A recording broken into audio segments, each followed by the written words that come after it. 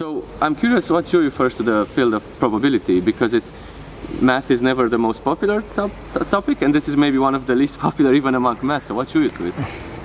Well, I'm not sure it's true anymore. There was this problem with probability. There was some confusion on what it was. So first thing is that people thought it was like applied math, but at a time where maybe applied had some negative connotation. And also there was this kind of, I'm sorry, but very naive thinking that in probability you don't truly prove things, you kind of only get a result with a certain probability, so it's not sure, right? These things completely changed in the last 30 years, say, where in combinatorics, it was mentioned this morning, there was like a clear realization that thinking probabilistically can prove the existence of objects and things like that. There was also a big connection with physics, because we often speak about quantum physics, like the physics of infinitely small things, where it can be the interaction between a few atoms sometimes. It can be the physics of the infinitely big. You look at cosmology, like look at solar system, 9 elements, right? The sun, 8 planets. These are like very few things. But when you talk about statistical physics, the physics of our scale, if we are thinking, how the atmosphere around us is behaving, how water flows through a river, it's like billions of molecules or particles or that interact together. So their probability becomes a very important area, a very important way of simplifying things. We are gonna, if you want, study the typical behavior rather than the specific one. And so that's that's fine. Right. That's the beauty about the exterior. I don't think that nowadays probability is considered as a subfield. On contrary, many people are interested in it, and it feels like a very hype field of mathematics rather than the opposite.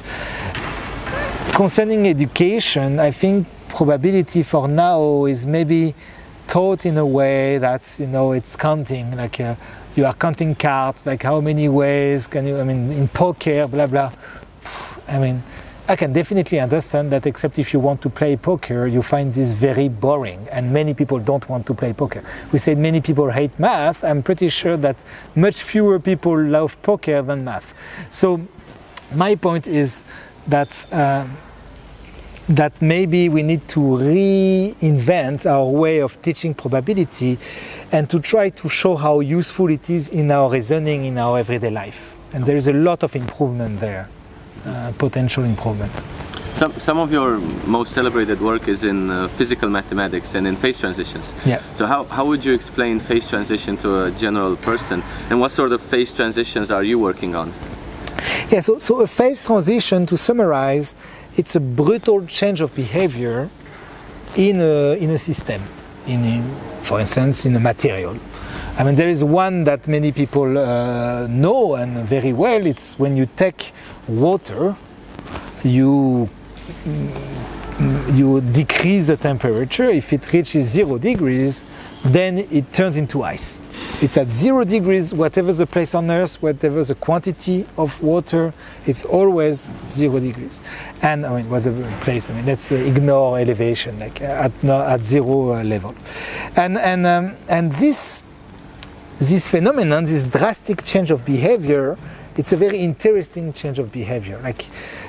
So it's one example of phase transition. You have a second one, which is when you get water to 100 degrees, then it becomes vapor. But there are tons of different phase transition in nature. For instance, there is one, which is that if you take a magnet, take the magnet on your fridge, you cannot really do this with a lighter, but if you heat it at a certain temperature, it's going to stop being a magnet. It loses its magnetization. It happens at a certain temperature, called the Curie temperature, for Pierre Curie, the man who discovered it. And there again, it's a drastic change of behavior between being a magnet and not being a magnet. This change. So we try to study that mathematically. We make mathematical caricatures, if you want, of these phenomena, and we try to see what are the properties of these transitions. How does the material change from one behavior to another one? With the hope that by understanding this transition mechanism, you can understand new, if you want, state of matter, in particular at the phase transition. Exactly, so for water it's not so true that at 0 degrees exactly there is something interesting happening, because it's a special kind of phase transition. But if you take the magnets exactly at the Curie temperature, the magnet is behaving in a very interesting fashion. And that's what we try to explore mathematically.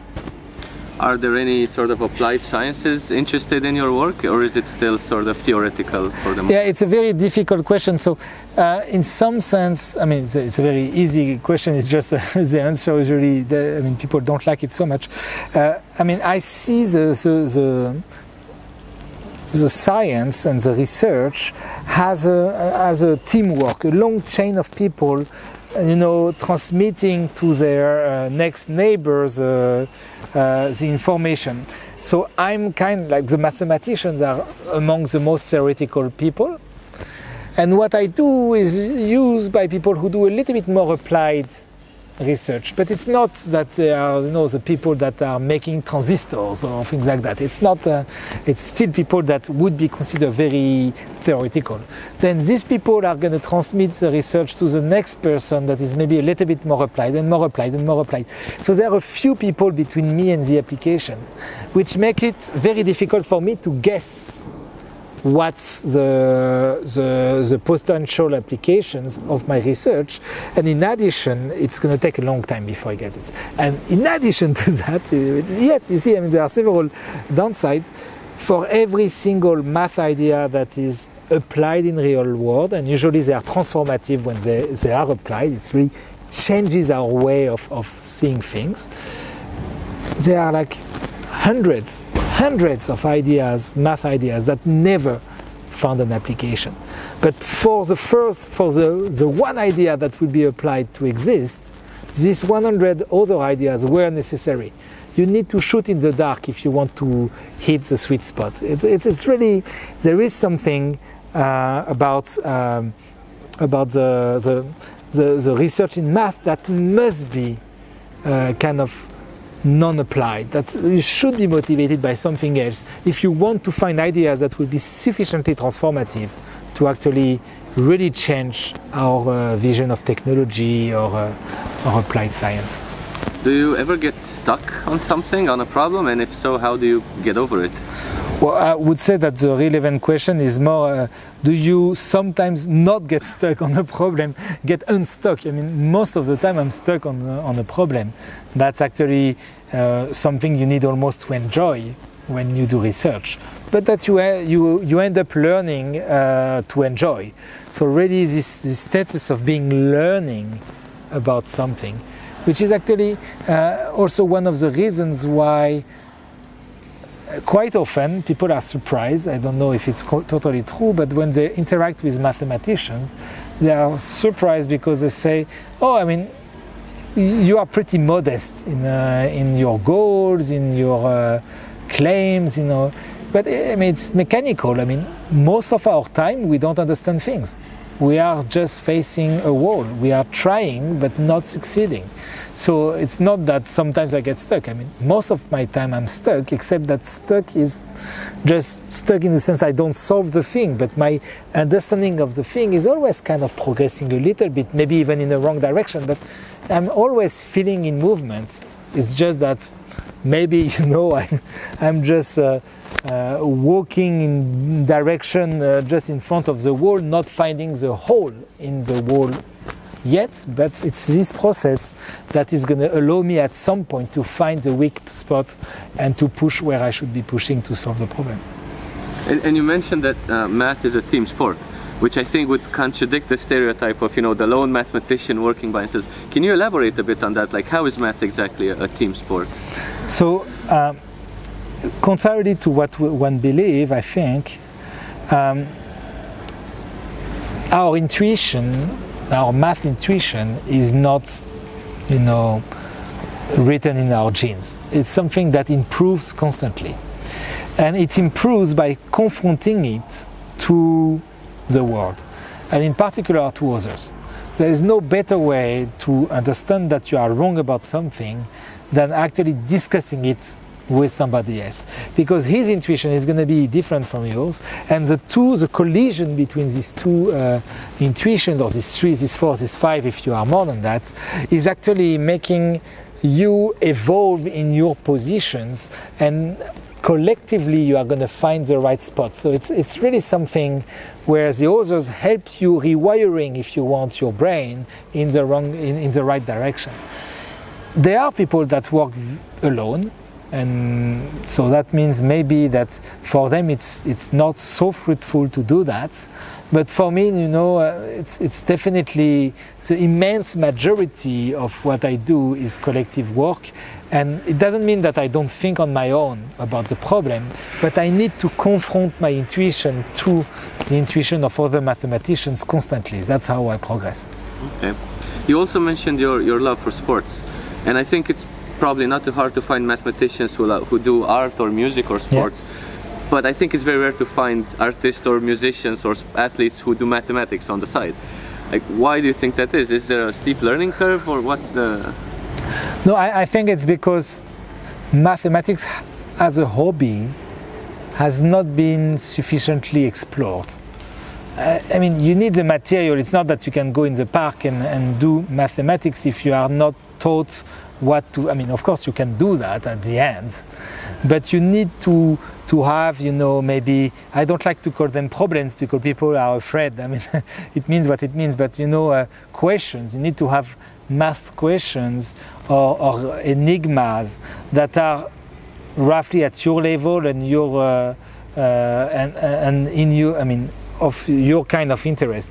So this, I think, there is still a lot of room for vulgarization, for mediation, to create this material that people are going to be able to use to have fun trying to solve small math problems. They are not going to be new, math things that nobody ever discovered, at least in the majority of the case, even if there are few fun exceptions.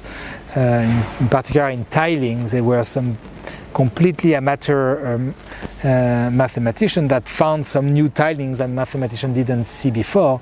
But I mean, globally, I would say that there is a lot of room for this leisure mathematics that we just didn't explore. And as long as we don't provide this material, it's like we didn't create the instrument. So of course people are not going to play music. I mean, if people don't know what a guitar is, how would they play music? I mean, guitar music, let's say. So how do we do it? You're a practitioner, we're communicators. How do we sort of work together to make mathematics as a hobby more attractive? So first, it's almost a full-time job, I must say. It's something that one should not minimize the difficulty of doing that. Indeed, one has to think, in some sense, what are the right games that make people enrolled in some kind of solving mechanism that is similar to what you see in math. You want to try to avoid as much as possible the formalism, at least in the first place. I mean, if people start to get enrolled in, get enthusiastic about solving problems without formalism, then they will be keen to learn a little bit of formalism to get to the next level of subtlety, in some sense, in problems. So there are a lot of logical problems, geometric vision problem, algorithmic problems that I think are maybe not completely impossible to transfer into things that can be done by people. My guess is that most of the time they are too hard, the existing ones. There are there are a list of problems. I don't remember the name of this guy in the States that was producing one problem a week. And there is a huge class of problems. But even me, when I look at this problem, it's not so clear. there are problems for people that are already completely convinced that math is a cool thing and that they want to spend really a lot of time thinking about it. I think there is a problem of level. You want to be reaching like a much wider class of people. I mean, many mathematicians look down at sudoku as, come on, it's not real math, it's complete. But at the end, sudoku is the right level for people in terms of logical thinking. It is logical thinking. It's a very smart and subtle logical thinking. There is a natural way of increasing in level, keeping the same formalism in some sense. Once you understand the rule, you can increase in.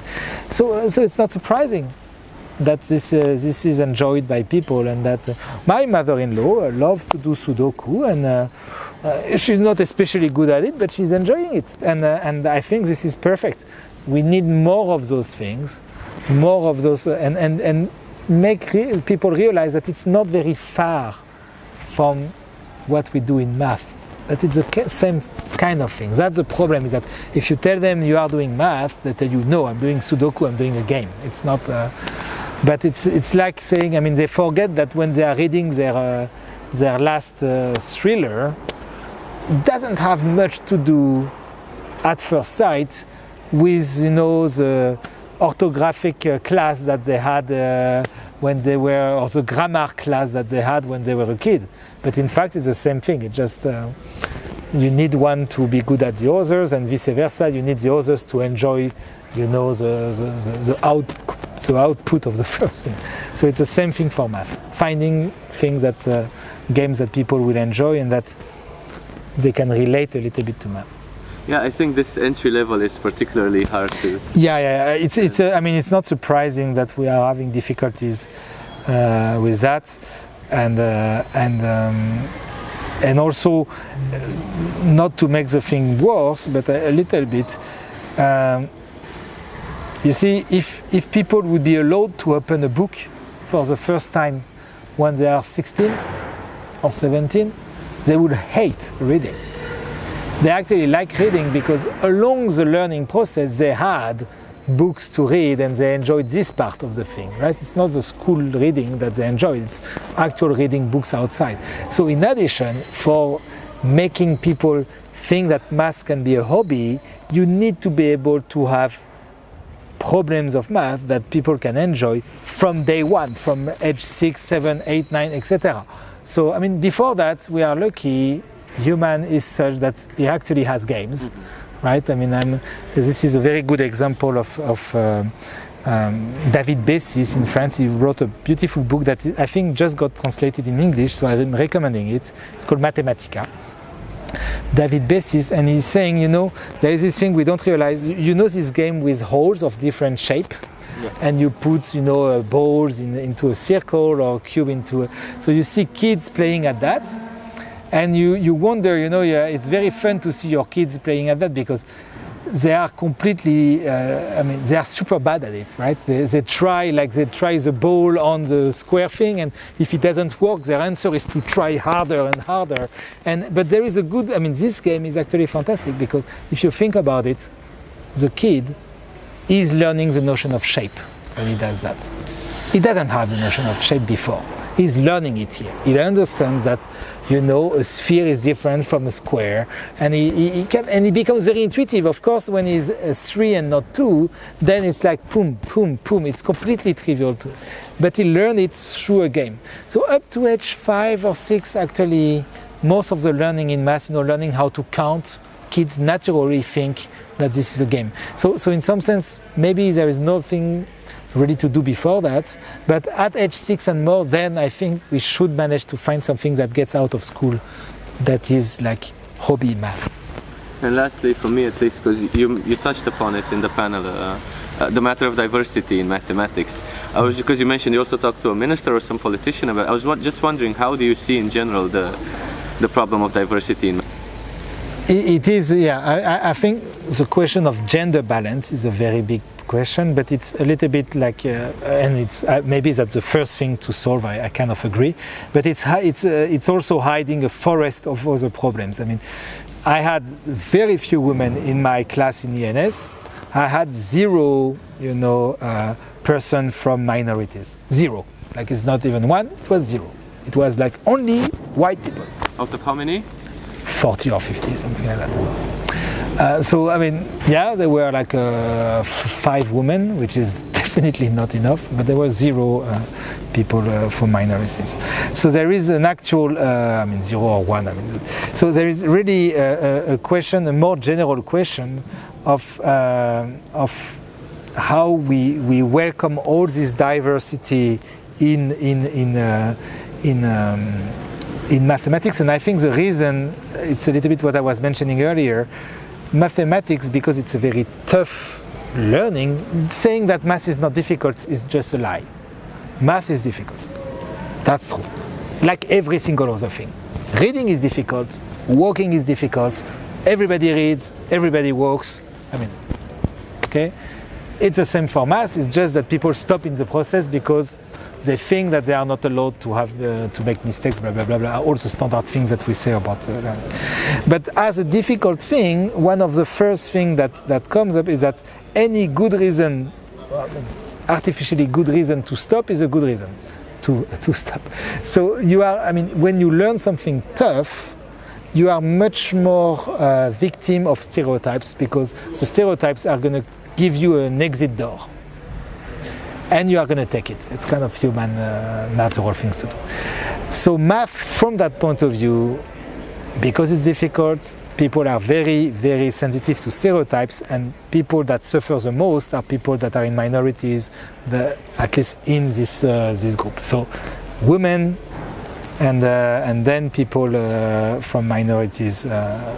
So as long as we will not fight the difficulty of mathematics, try to understand that this is a process that is taking its time, maybe, you know, having tried to fight the cumulative aspect that if you miss a jump then you are lost. Maybe, you know, if you miss a jump, you should be in a group of people that miss this jump until you all get that you understand this step, sorry, not jump, this step, and then you get to the next step. So maybe as long as we will have a very monolithic vision of learning math, people would be naturally led to surrender. And the first people to surrender are the people in minorities. Okay. And that we will have our time to fight.